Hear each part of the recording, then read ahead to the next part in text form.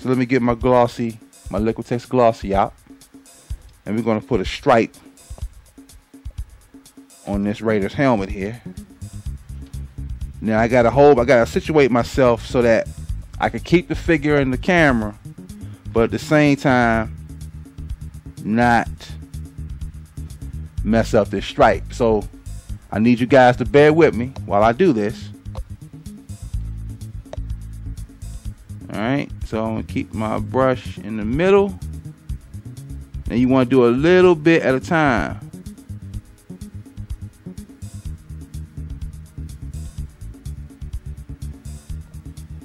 And you see how the stripe is coming onto the helmet? It's slightly off because my hands are out of position. You know, that's another reason why you want to practice your painting, because you got to learn where your hands are, where to put your hands, so you can get the best stroke possible. But again, you know, like I said, for this video, I gotta situate my hands so you can see me, right? And as a result, my hands are a bit off. So this stripe is not as clean as it could be. But you get the idea. You see? It's off center a little bit. See, normally I would be closer up. I pretty much would have the figure up to my face almost. My hands would be like really tight on the brush like this, and I would be holding the figure itself. I wouldn't be holding it with this clamp right here. See, so using this clamp is what's making it possible for me to keep the figure in the frame. Okay, so now I got a stripe on the helmet. You get the idea, right? I want to show you this paint right here. This paint is by Craft Smart, and this is called Mediterranean Blue. Now, if let's say you wanted to paint the Rams, you wanted to paint Kurt Warner's Rams, this would be the color I would use on the jersey, right? And the helmet is a darker blue. I have here Apple Barrel True Blue. Let's get this out. This paint, could use it on the helmet. I think when this paint dries, it dries darker than what you see in the cap. But it's two different blues if you look at that uniform. So if you were new to painting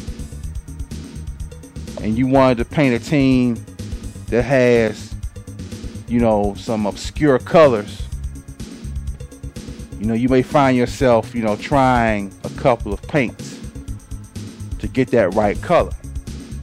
Now that we've done the stripe on the helmet, I'm going to take this time to correct the stripe that was done here. Remember how I said the stripe was a bit off? So we're going to clean that up real quick. Here's our razor blade. Now the paint is dry all over the figure, but we want to fix that stripe. So I'm going to take my razor blade and I'm going to lightly pick at the paint. This takes a little longer to scrape off this paint sometimes.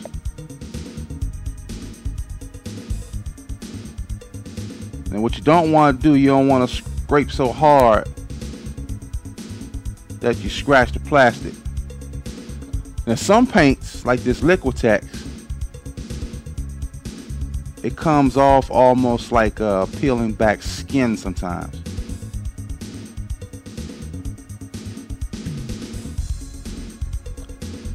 You see there, back of the helmet,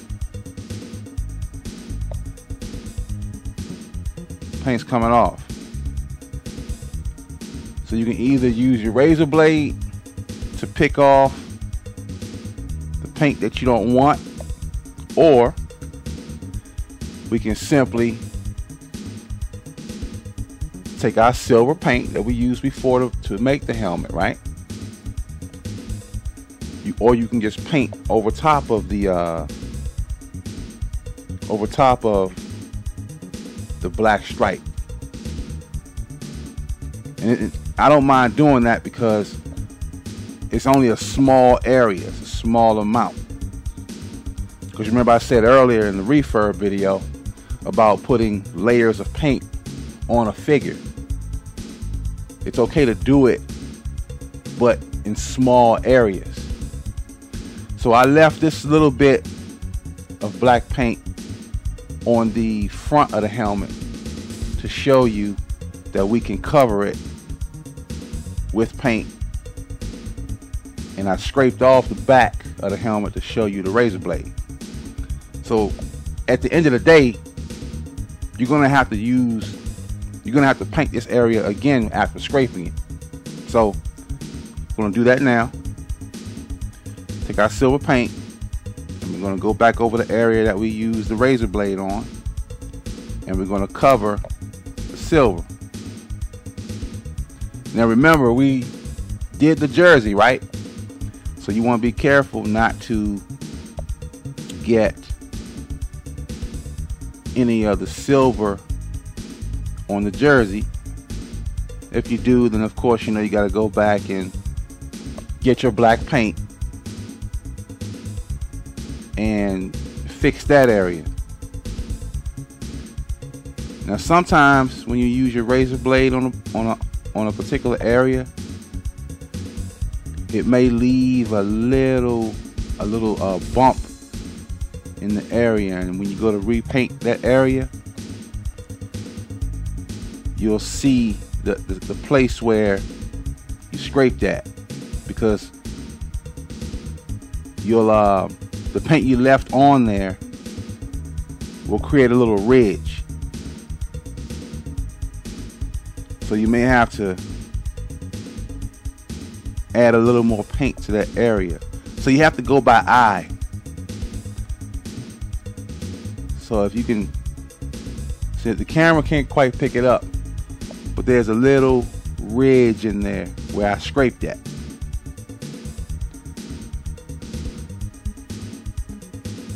So, but at any rate, we covered that black.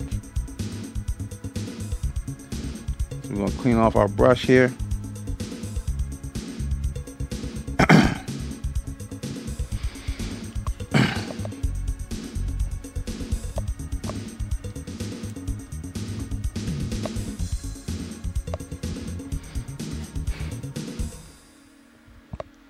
So we're going to let that silver dry. Meantime, we're going to apply our black stripe to the pants leg. And the same thing applies there. If you make a mistake, you get your razor blade, or you take your colored paint and paint over the area where the mistake was made at. And I'm using the same brush. I dipped this brush in the brush cleaner.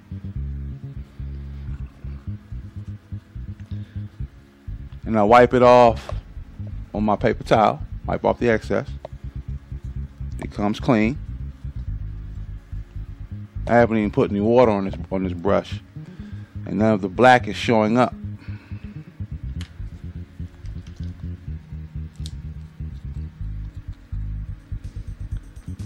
Get our cap with some paint in it, because we don't need much paint, especially to do the stripe.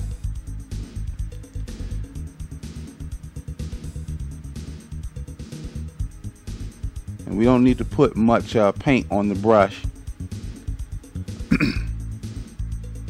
So before I start the stripe, I like to just touch the area on the figure here and just get a line started.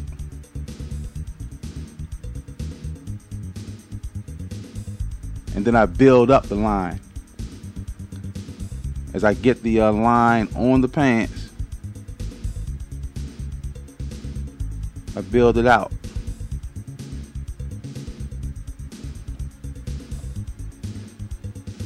See, there's the initial part of that stripe.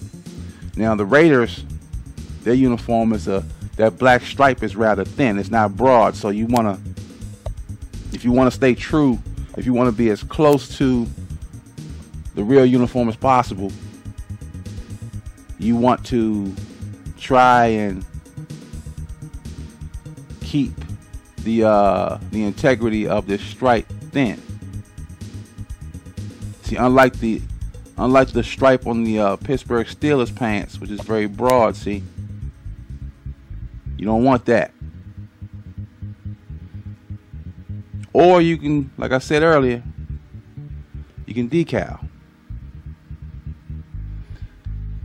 Get some decals done for yourself and lay that on the figure, and then that will take care of your striping issue. But this video is about hand painting your figure. That stripe is okay for my hand placement on the camera. So then we're going to go to the other side and do the other leg. But for this video, we're going to go right to the sock top right here. So what I like to do, I wait for my silver pants. I wait for the pants to dry.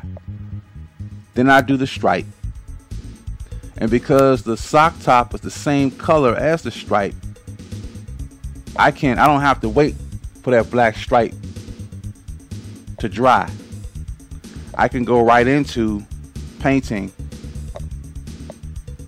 the sock top since it's the same color as the stripe. Then if you look at your figure close enough, especially around the calf area, you'll see a little ridge that outlines where the socks may be at. That gives you some idea of how high or how low to go with your sock tops.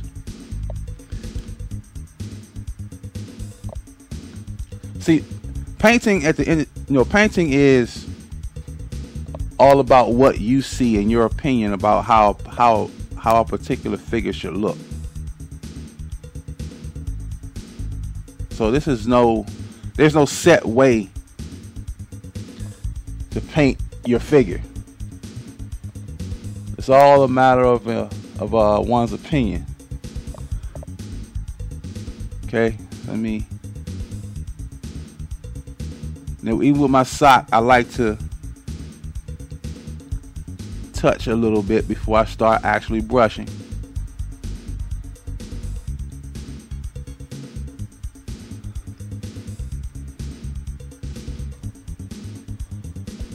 See, I can keep my hands here situated so you can see where I'm going.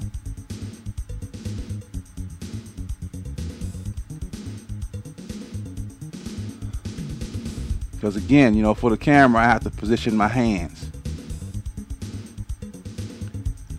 Okay, be careful not to go too far down, because I want to keep some of that white on the ankle. Now you see how the sock top is blending? See how it's blending with the pants? The black stripe is not complete. But you see where I'm going with it, right? Now the same thing I'm doing on this leg, you would do it on the right leg. And remember, we still gotta do the stripe again on the helmet, all right?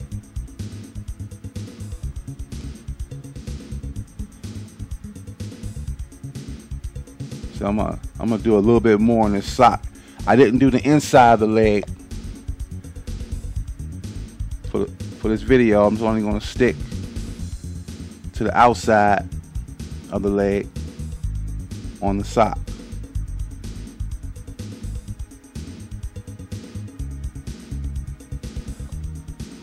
Okay. That Raider is coming to life.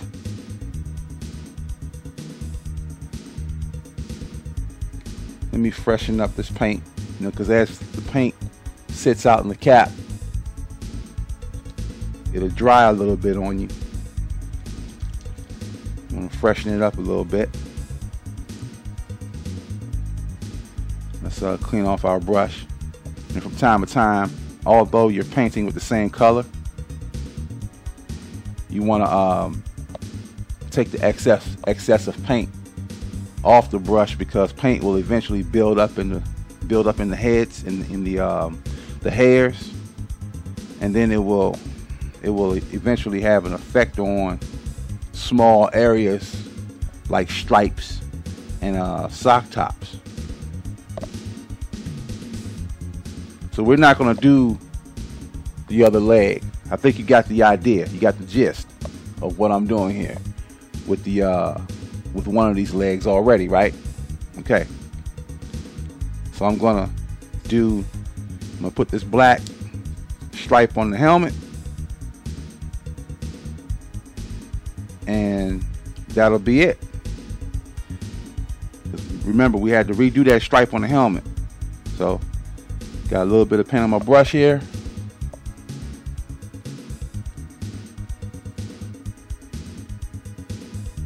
Touch a little bit.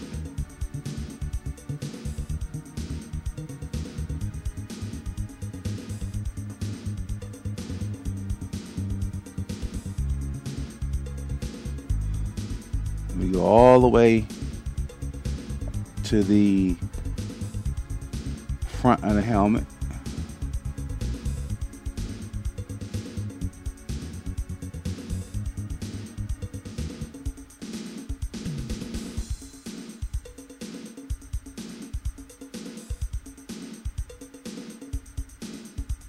And if you slip a little bit, like I just did again, your stripe might not come out as straight. But again, you see it, right? This is an Oakland Raider. The symbol on the helmet, again, you can either decal it, or you can paint some type of shape on the helmet, like maybe a triangle of some sort, and then put a white dot in the middle to represent the Raider with the patch. You see, there are decals speaking of decals again, there are decals you can get that has exactly this emblem. You can make that image.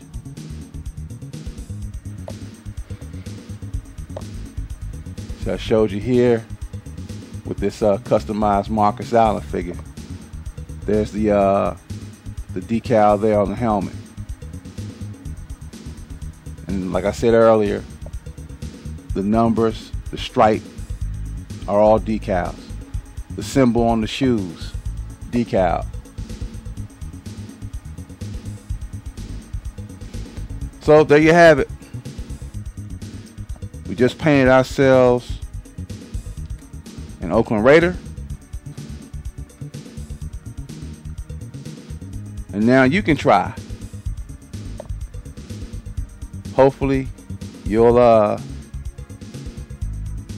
get better at trying to paint. Well, I won't say trying, but you'll get better at painting. And then you'll be able to move on to other teams. Good luck. Thanks for watching.